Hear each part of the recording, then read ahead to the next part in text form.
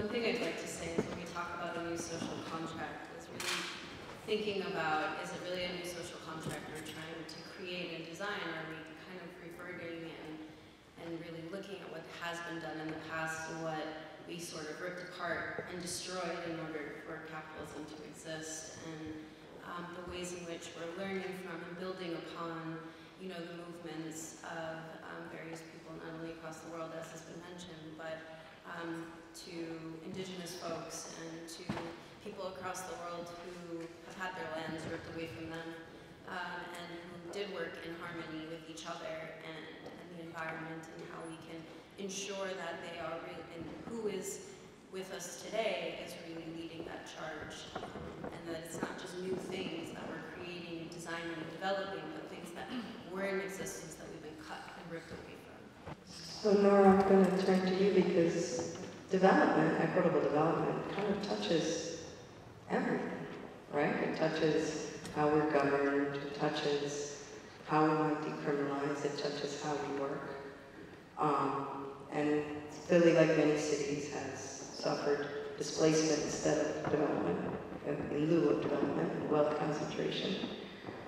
How do you feel your work connects to everything else you've been hearing? In particular, how it connects to the climate work you're doing as well. Yeah, so looking at equitable development and thinking about that, it's really, part of it is putting people back into development.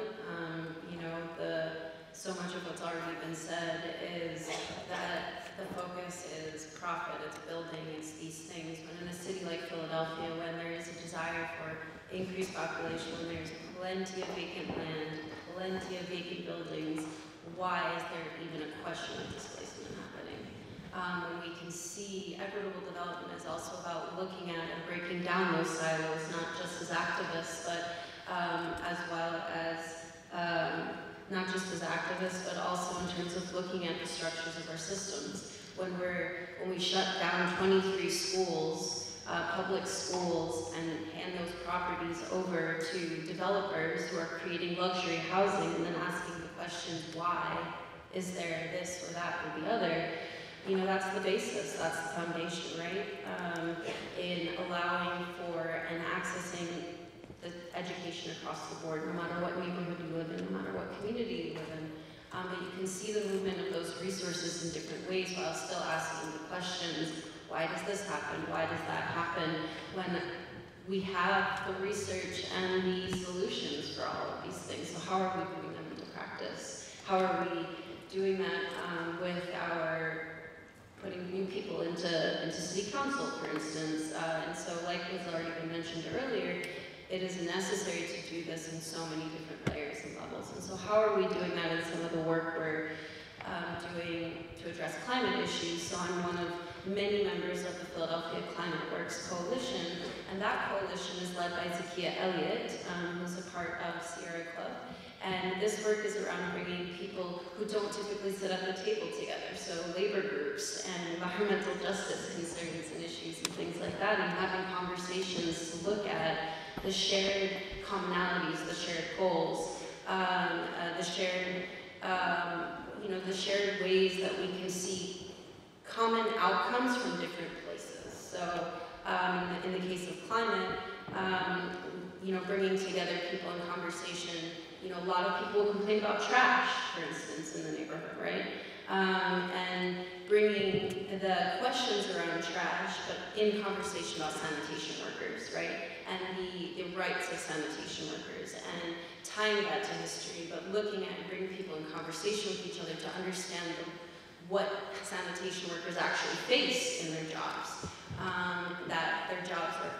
And so it's highlighting the different ways that we're all playing different parts and connect together. And that's one example.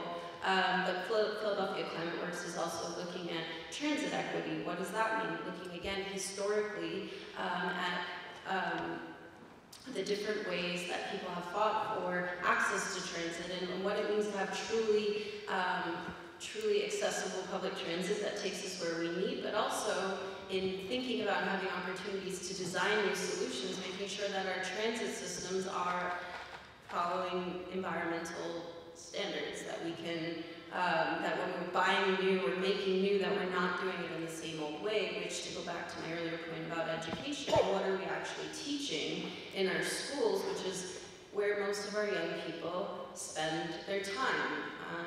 You know, we know that there are various ways that we teach about who we are as citizens in our society, and so that is also a basis. I think something Naomi would describe as integrated solutions Absolutely. to our multiple crises and problems.